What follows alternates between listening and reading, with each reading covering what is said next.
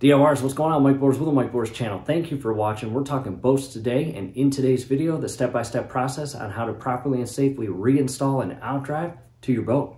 All right, DIYers, we're at the workstation, and it's on the other side of the jet ski. Check that out. And my mom and dad's jet ski, 2003 Sea-Doo GTX in-house for the winter for DIY repair videos. And we've got a lot of projects ahead. We're excited about that. Let's head to the workbench. Making our way around the jet ski. Hey, if you're into skateboarding, definitely check out the links down below. We show you how to build your own custom logo skateboard, as well as mount them on the wall. And DIYers, here is our Alpha 1 Gen 1. And we are just shy from installing it back onto the transom and boat. It is fully rebuilt, top to bottom and everything in between. And coming to the workbench, our exact serial number service manual. Schematics, and we've got several O-rings and seals that we will also install as we put that Outdrive in. And down there is the gasket, and you'll see that as we work through the project. Always busy here. However, we are going to grab our Marine Grease 24C and High Performance Extreme Grease. And DIYers, down below in the comments section as well as the description section will be links on where to purchase those grease options. All right, DIYers, we have made it outside and to the detached garage where our boat is, and we'll continue taking it inside the garage and to the aft or rear portion of the boat.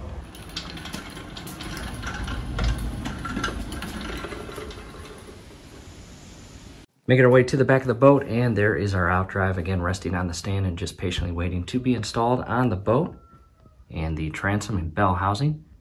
At this point, I've got the trim rams hung by bungees as shown here, and that will come into play as I put the Outdrive on the bell housing and transom and secure it. And by hanging them up, I'm going to slide the Outdrive basically underneath the trim rams and into place, and that will alleviate me having to disconnect any portion of the opposite end of the trim rams as I do this project. Coming around to a closer view, let's go inside the bell housing and U-joint bellows. As you can see, there is the newly installed gimbal bearing, and directly behind that, our newly installed gimbal oil seal, and all the way inside there is the engine coupler splines. Let me give you a decent view. Not really sure if it'll zoom in, but there it is. And coming down to the shift shaft, this is a newly designed setup that we installed. Let's go underneath. And this shoe right here, you want to make sure it is positioned as shown, and this is in the forward gear. And in the event that I had it offset like that, the Outdrive shifter will not be able to line itself up and slide right into this connection. They will not be able to mate, and it will be impossible to secure your Outdrive. So again, make sure it is positioned as shown here. Let me give you a better view.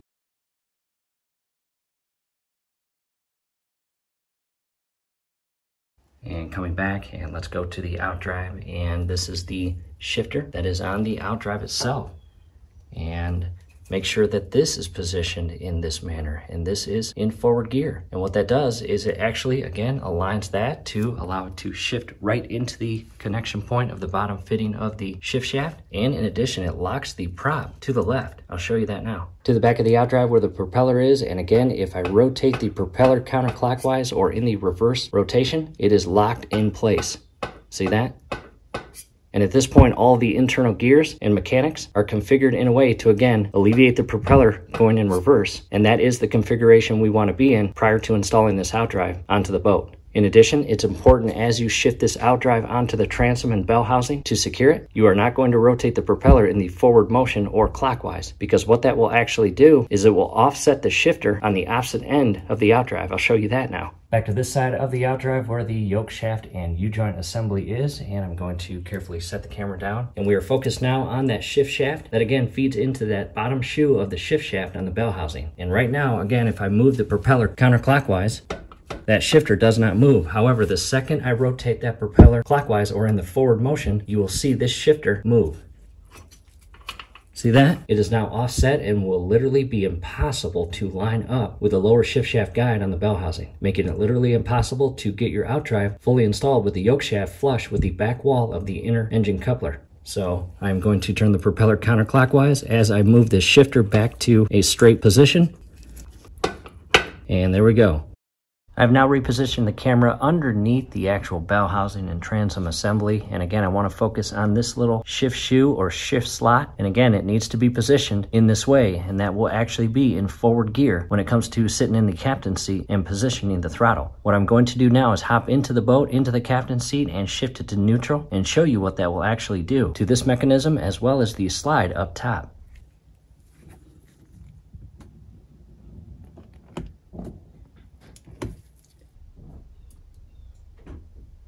As you can see, it is now offset and the slide has been pulled in. And again, in this configuration or position, it's going to be impossible to install your Outdrive. What I'll do now is hop back inside the boat and shift it back to forward gear.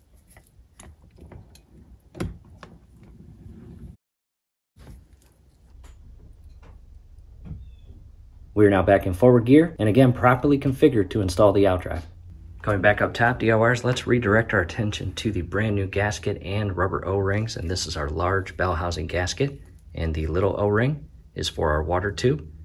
And the larger O-ring will actually go on top of the upper unit retainer nut. I'll show you that now. And a quick reposition of the camera. And again, this is the inside of the bell housing. And here is that large rubber O-ring. That is actually going to go inside here and go all the way flush with the little stop point or machine cut inside the bell housing.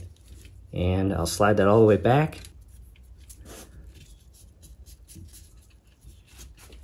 Now to a close-up view, as you see there.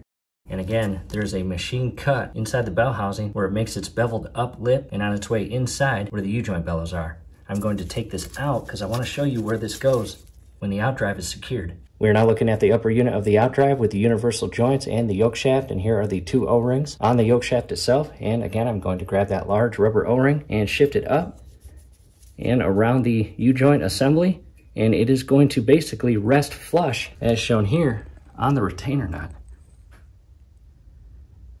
And that is going to prevent water sneaking inside here and making contact with the U-joints inside the bellows. That would destroy them. That would not be good. We're now back looking at the bell housing and internal portion where the gimbal bearing is and the U-joint bellow. And what I'm going to do now is grab my Marine 24C with Teflon. And down below in the comment section, as well as description section, will be a link on where to purchase this. With the cap off, it's a tan color. I'll just grab a little bit, not a lot, just shown here. And all I'm going to do is lubricate basically the ridge portion around the entire circle that the O-ring is going to secure against. And this grease is going to help keep that O-ring in place as I slide the Outdrive in. And I'm using this specific grease because DIYers, this is the exact grease that our exact serial number service manual calls for. And you don't want to overdo it.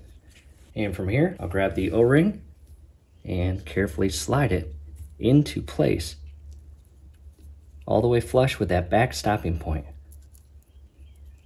And again, this is going to alleviate water from sneaking past this section here and into the U-joint bellow where the U-joints are, as well as shaft, as well as your gimbal bearing. And if that happens, plan on premature failure of all of those parts. I'm now going to insert some grease inside the machine cut that the water tube O-ring is going to seat inside. And again, this is going to help keep the O-ring in place as I shift the Outdrive on and secure it.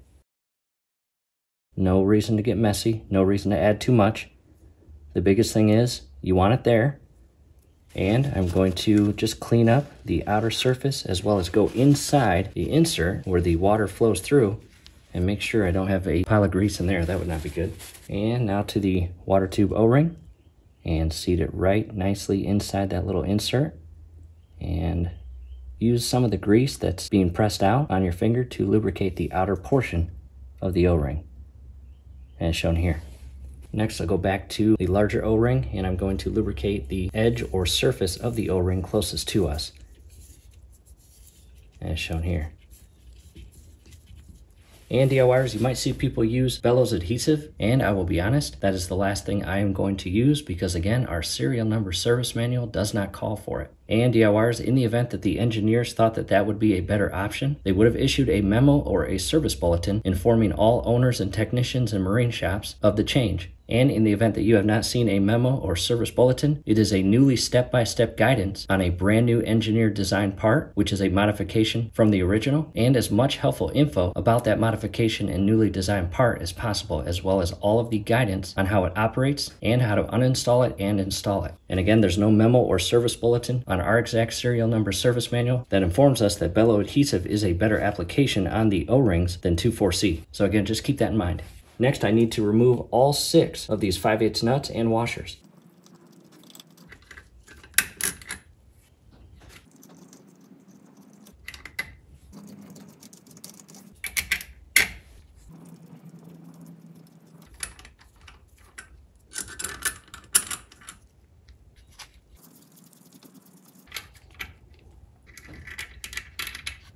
And very important, this bottom nut and threaded stud has that grounding washer that works in lieu with the anode kit to alleviate corrosion. Next, I'm going to grab this large bell housing gasket and carefully align it on all of the threaded studs as shown here. And real quick, I'm going to take this off. I want to show you something. Again, Alpha 1 Gen 1, in our case, we do not have an oil feed here. However, Gen 2s and Bravos do. So this part right here is irrelevant to us, but it is still on the gasket. And in your case, if you have a Gen 2 or Bravos, just make sure you are installing this bell housing gasket properly. In addition, same thing to the bell housing gasket. I'm not going to apply any adhesive nor any lubrication because again, our serial number service manual does not call for it. Back to the Marine Grease 2,4-C, I am going to lubricate all 6 threaded studs. And this is going to help alleviate any of those nuts and washers from getting seized down the road.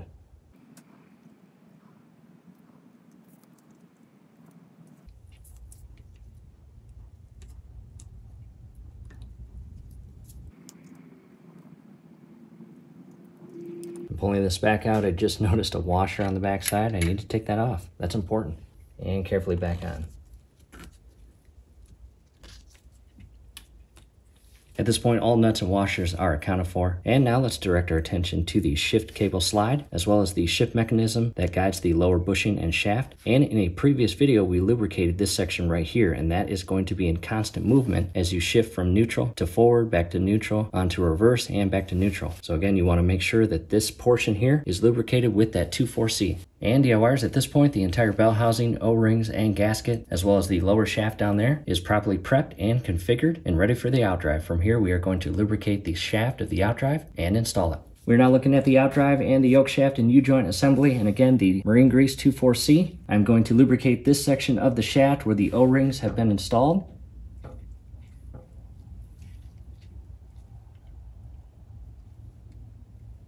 And you can tell where the shaft itself changes colors. And that's the section you want lubricated.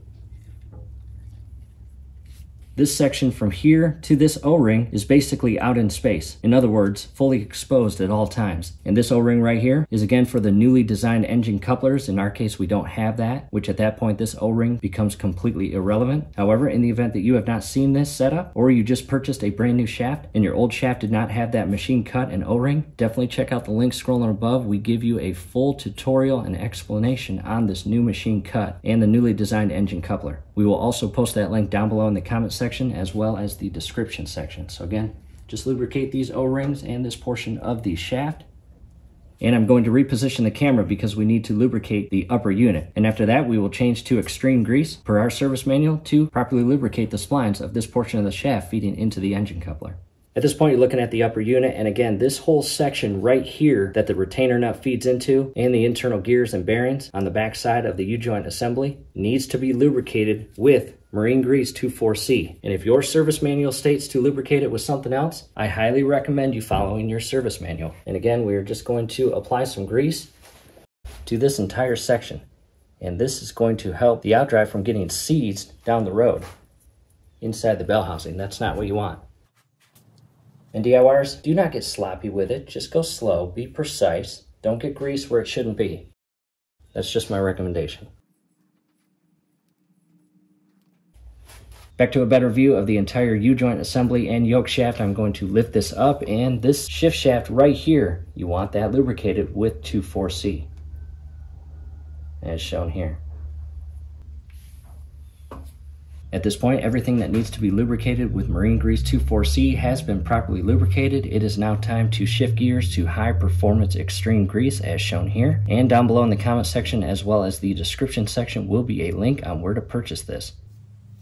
And I'm going to pick up the shaft and I'm going to apply a good amount of this high performance grease all the way around the entire shaft.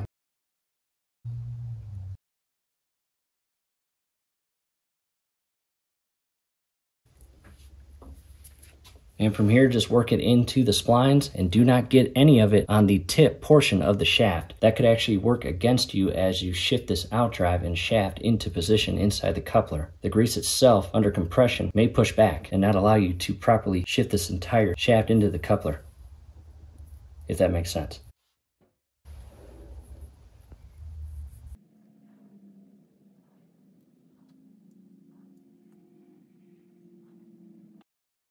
Now that the spline is properly lubricated, I am going to go back to this O-ring right here. And again, in the event that you have a newer engine with a new and re-engineered coupler, go ahead and apply the 24C to the O-ring. Not a lot. And again, in our case, it's completely irrelevant, but I want to show you how to lubricate it. At this point, DIYers, everything is properly lubricated and the outdrive is ready to go inside the transom and secured to the bell housing and boat. Alright DIYers, I've got the outdrive off of the stand and it is ready to be shifted inside the bell housing, gimbal ring, and transom and secured to the boat. And I'm going to carefully lift up on the trim rams as shown here and slide the outdrive forward. And DIYers, bear with me, I am not a strong guy.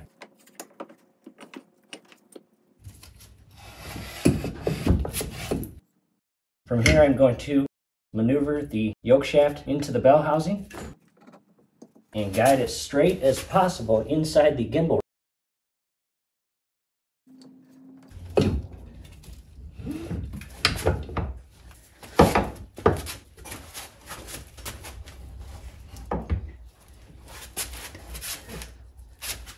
And as you shift the yoke shaft and spline portion through the gimbal bearing, be very careful not to apply any offset weight to the gimbal bearing itself, because in the event that you watch my alignment video, you know that that could easily throw off the alignment.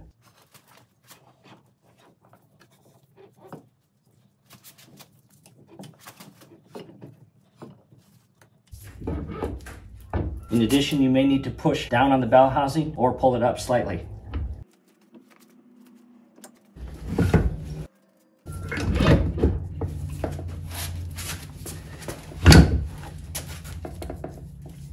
Verify your gasket's still in place as well as your O-ring and the shift shaft slide.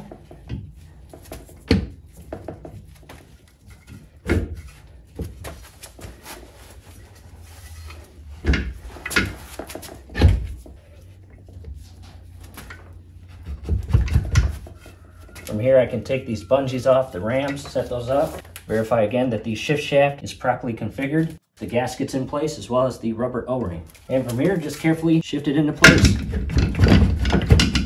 And shown there. And at this point, all 6 threaded studs are exposed. And I'm going to begin installing the washer and 5/8 nuts for each of them. Do not cross thread these onto the studs. And DIYers, you just saw the importance and benefits of properly aligning your engine prior to sliding this outdrive onto the boat. If we were unaligned, it would not have gone in and on that easy. In addition, if you've got it all the way in and there's about a 1/2 inch gap in between the bell housing and upper unit, go ahead and carefully rotate your propeller counterclockwise as you simultaneously push in on the back side of the upper unit. And that ever so slight rotation of the prop counterclockwise should align the yoke shaft splines in a way where it will slide into the engine coupler. I'm just hand tightening these nuts. I will torque them here shortly. Now to port side and the top stud, and again, just hand tightening only.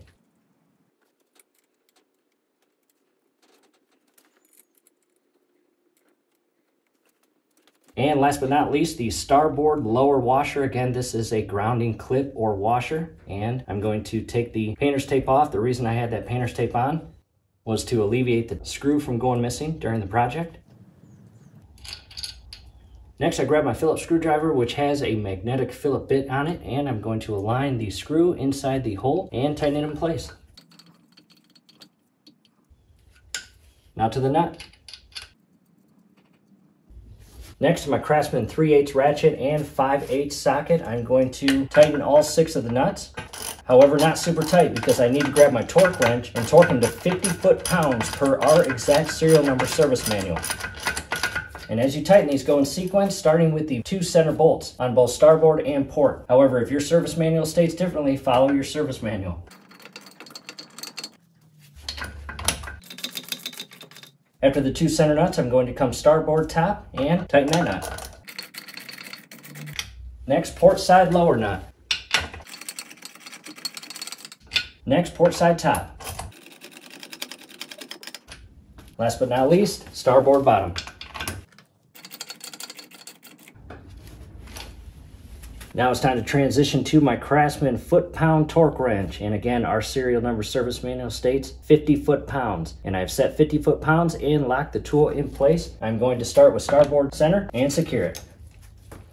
And I'm going to tighten this until the tool itself makes a clicking sound. And at that point, the nut is properly torqued to 50 foot-pounds. Go slow. Do not rush this portion.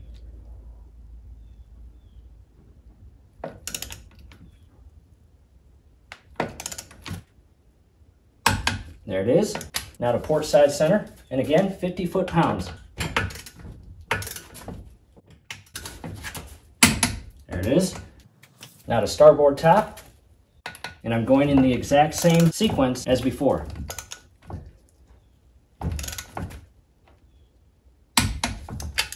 Port side bottom. And the bottom 2 nuts are going to be tough. I added a very small extension to the torque wrench.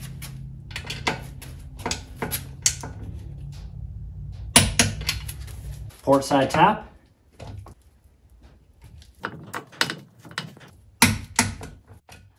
And again, last but not least, the starboard lower nut.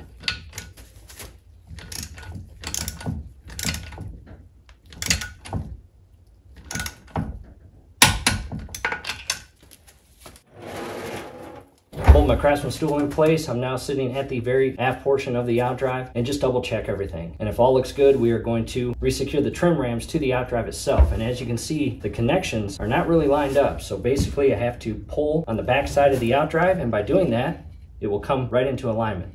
See that? And another quick reposition of the camera. I'm doing my best to give you a good view of this as I reinstall the rod that goes through each trim ram and locks the Outdrive in place. And here's the parts. I'm going to take off my plastic caps. I'm going to hop to the opposite side here and separate all of my washers. The 2 inner washers will go inside this section here, and the 2 outer washers will be on either outer edge or portion of the rams. And I'm going to unscrew one of the 5/8 nuts. And in the event that you get these washers mixed up, the outer 2 washers are thicker than the inner washers. And in addition, the outer washers are not capable of sliding onto the larger diameter rod, as these ones are. From here, I'm going to grab that high performance grease and lubricate this entire bar. And as always, no need to overdo it. Just apply a thin layer of grease and spread it evenly all over the bar.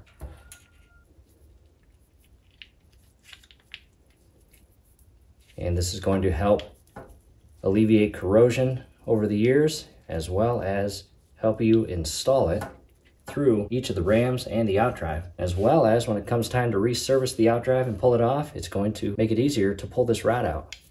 From here, I'll dry my hands, and in addition, I grab my 2 outer bushings. I'll grab one, and I'll insert it with the smaller portion in here, and I'll insert the rod and slide it through to a point where it lines up. And I'm also going to lubricate the inner bushings.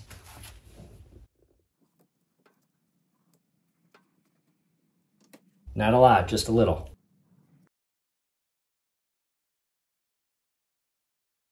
Next, I'll insert the bushing accordingly and slide the bar through.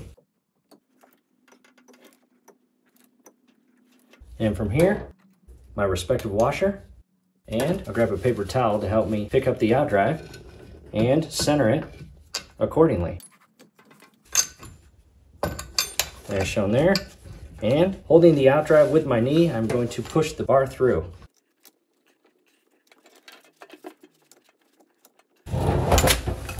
And you really got to maneuver the Outdrive as you simultaneously shift this bar through. And it's coming out the opposite end. Grab my respective washer Put it on, as shown there. Lower the ram, and turn it. And same thing, maneuver the outdrive in a way where it lines up and can be pushed straight through. And this one's not lining up.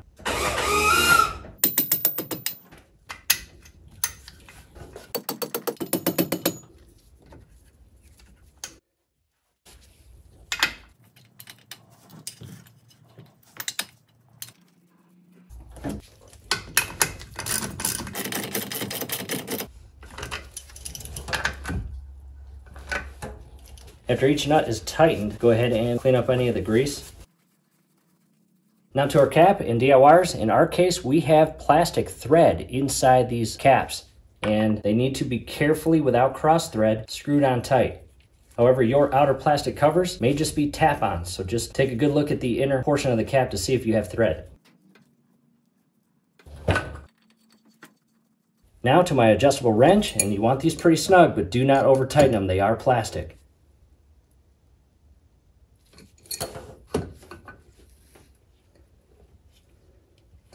Now to a close-up view coming underneath the Outdrive, I do want to show you the shift lever as shown there and the two mating together. Check that out.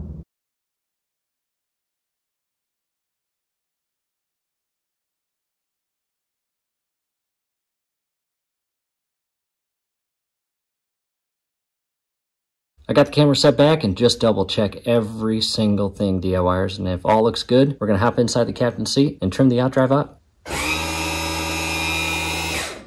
At this point, the Outdrive is further away from the ground, where I can continue working on it throughout the projects without damaging the lower skag or propeller. And DIYers, that's it. That is how you install your Alpha 1 Gen 1 Mercruiser Outdrive. And for your convenience, what we will do next is film a video on how to properly and safely realign and recalibrate your trim sender and trim limit switch. And if you remember correctly, on the starboard side is your trim sender, and on port side is your trim limit. And right now, we have not realigned or calibrated the brand new trim sender and trim limit switches that were installed in previous videos, and that is what we are excited to do next. And we will have that link scrolling above right now, as well as down below in the comments section and the description section. So DIYers, definitely check that out. We hope this helps. Now to the top view, DIYers, and in addition, down below in the comment section as well as the description section will be a video link on how to actually replace the entire trim rams, both starboard and port side. Brand new trim rams will be nice because over time, unfortunately, they can leak right in that section right there. And you're going to be that guy with the boat at the sandbar with an entire fuel oil ring around your boat. And that will definitely draw the wrong attention to you. At this point, we hopped inside the boat where the inboard engine is, and let's go to the back or aft portion, and I want to do my best to zoom into the shaft. As you see there, you can see the O-ring that serves absolutely no purpose to our setup. Again, Alpha 1 Gen 1, and we do not have the newly designed and engineered coupler.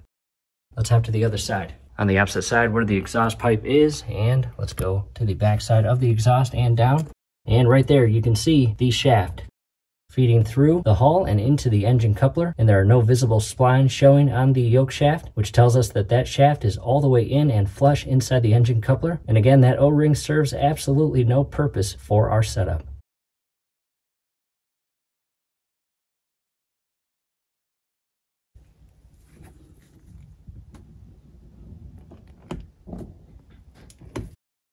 Back inside of the workbench, and hey, real quick, I do want to show you our exact Quicksilver OEM anode replacement kit. We are going to replace the entire anode kit and set, followed by re-greasing all of the grease ports prior to putting the boat back in the water.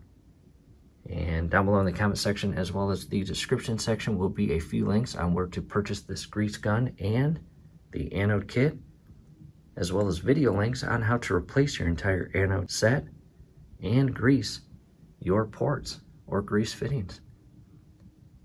We hope this helps. Hey, do us a favor, below the video, you will see that thumbs up icon. Click on that, like the video, subscribe to the channel. Definitely ring your YouTube bell. That would be very helpful to us. We'd really appreciate it. Thanks again for watching.